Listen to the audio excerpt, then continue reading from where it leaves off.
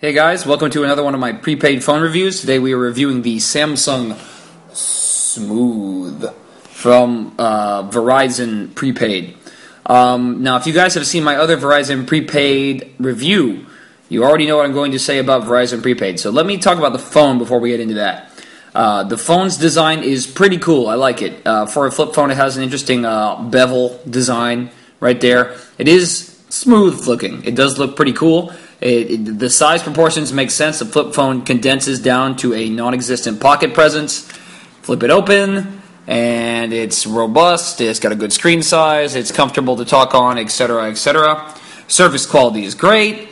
Blah, blah, blah, blah, blah. The problem with Verizon Prepaid, and while I'll never recommend this phone to anyone, even though the phone is structurally pretty good if you were to somehow get your hands on this phone on another service, is because Verizon's Prepaid is absurdly overcharged. Let's go over this one more time, because it's really the bottom line with these Verizon phones that I'm reviewing, is because people go to prepaid for price, and their pricing is completely illogical. To their prepaid unlimited talk plan, daily access is $3.99 per day.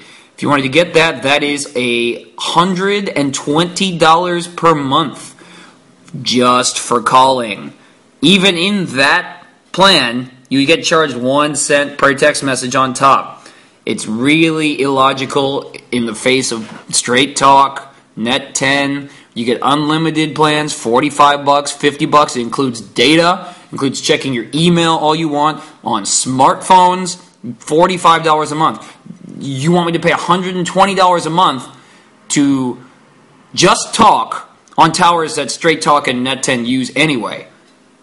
This doesn't seem like a competitive entry into the prepaid world pricing-wise. I guess Verizon makes all their money on contracts anyway, so I guess they're just trying to throw something out there into the prepaid market, but this is quite illogical. The phone is decent. If you have your chance to get your, if you're a low-end user, your talk text user, and you have another company that will offer this type of the Samsung Smooth, I like it. I like it aesthetically. I like it function-wise. I just cannot get behind Verizon's pricing for their prepaid. All right, guys, stick around for more prepaid cell phone reviews.